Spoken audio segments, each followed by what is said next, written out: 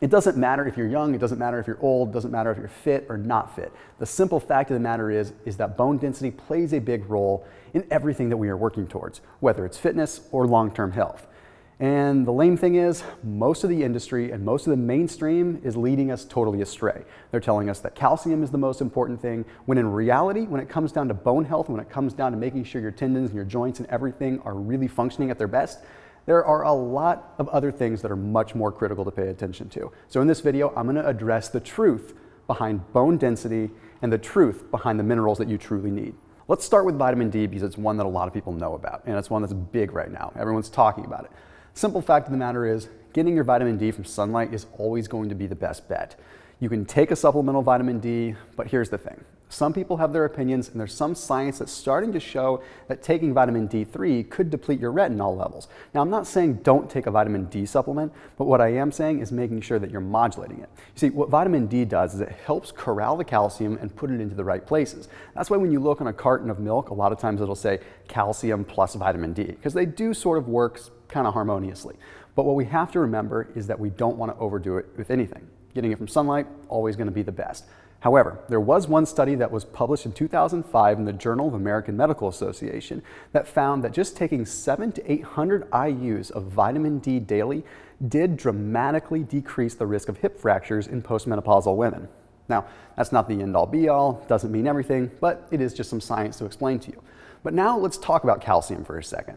Okay, calcium, we're led to believe, is the end-all be-all. We are likely not deficient in calcium. Between dairy, between almonds, between salmon, between leafy greens, it is highly unlikely that you have a deficiency in calcium. In fact, if you were to actually get your blood work done, you would probably find you're not that deficient in calcium. We're quite frankly a little bit brainwashed to believe that we inherently have a deficiency in calcium, when in reality, calcium and magnesium work together, and magnesium plays a bigger role than we might think. You see, magnesium can actually help regulate the serum levels of calcium in the body. You see, magnesium actually regulates the calcium transport in the body. In fact, there is a positive correlation between magnesium levels and calcium that's going into the bones. Yeah, believe it or not, more magnesium equals more density in the bones. Now, what we have to do is we have to understand the relationship between calcium and magnesium, because in a lot of ways, they're sort of the opposite.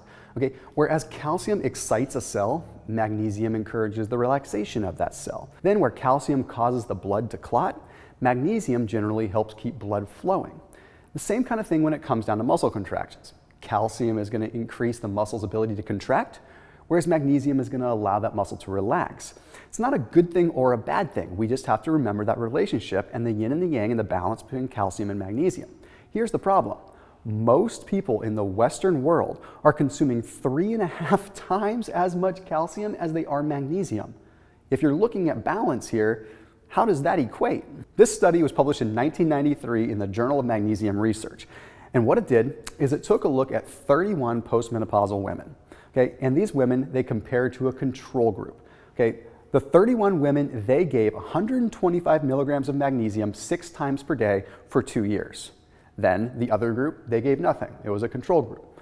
Well, what they found is at the end of 2 years, the group that took magnesium had significantly higher levels of bone density and good bone mineralization compared to placebo.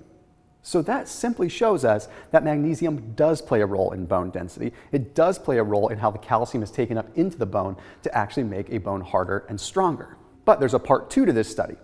And this is actually looking at it a couple of years later. They found that those that were taking the magnesium, even after they stopped taking the magnesium, still retained their bone density significantly more than those that didn't take the magnesium. So not only is magnesium good for getting bones stronger, it's good for keeping bones stronger quite permanently. Next up, we have to look at vitamin K2. Okay? Vitamin K2 and D3 sort of work together. It's the job of K2 to sort of be the traffic cop, so to speak. And when I say that, it means that it shuttles the calcium into the right place. So without vitamin K2, you have a lot of calcium floating around through the bloodstream and it's never really getting into the bones. Now remember when I was talking about calcium and magnesium and how they oppose each other and how they kind of work together in that yin and yang? Well, imagine this. Imagine that K2 didn't exist and it wasn't able to direct the calcium into the bones where it was supposed to go. So you just had this high amount of calcium floating around through the bloodstream. Well, that means you have a very excitatory process happening. You have a lot of cells that are being excited, you have a lot of muscles that are being contracted, And you're basically having this issue where you're never getting magnesium to counterbalance because you are always having an abundance of calcium.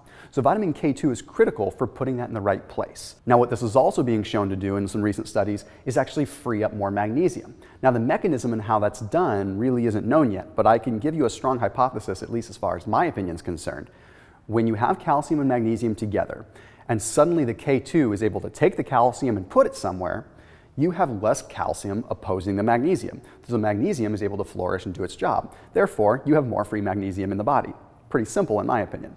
Okay, now let's talk about silicone for a second. Most people freak out when they hear silicone because they just think plastic or rubber or fake. The fact is, silicone is naturally occurring. And if you consume enough silicone, you can actually increase the mineralization of bones. So basically what that means is silicone initiates the process of calcium being able to do its job in the bone. So don't be afraid of silicone. You can get it from leafy greens, you can get it from the right vegetables. A quick Google search will tell you the foods that are high in silicone. You likely don't need to take a supplement.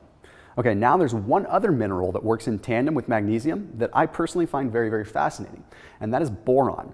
You see, boron is a relatively new mineral as far as science is concerned. We've been looking into it a lot in the last few years because there were some early studies that showed it had a really profound effect on testosterone levels. But when it comes down to magnesium and when it comes down to bone density, it's proven to be pretty darn powerful as well. You see, not only is boron able to help the kidneys retain magnesium, it's actually able to sustain the half-life of vitamin D a lot better. So basically, it stabilizes vitamin D in the body. If you have these big fluctuations of vitamin D, which can happen over the course of weeks, that can cause some issues. Okay, then you're having bones that are getting stronger because they're getting calcium, and then suddenly it's being ripped away. And by contrast, that can be hard on the body. So if you extend the half-life of vitamin D, it basically gets rid of the chances of you becoming vitamin D deficient. We want our vitamin D to go longer, and boron is going to be able to help you do that. But when it comes down to being able to retain more magnesium, we have to think about how the kidneys function for a second. The kidneys are going to flush out minerals along with water. When we drink too much water or when we don't drink enough water, our kidneys don't regulate right. And insulin plays a factor too, but our kidneys will actually dump a lot of the minerals, including precious magnesium that we need. So if the kidneys can retain magnesium, that means that our body's actually able to utilize magnesium better. It's plain and simple.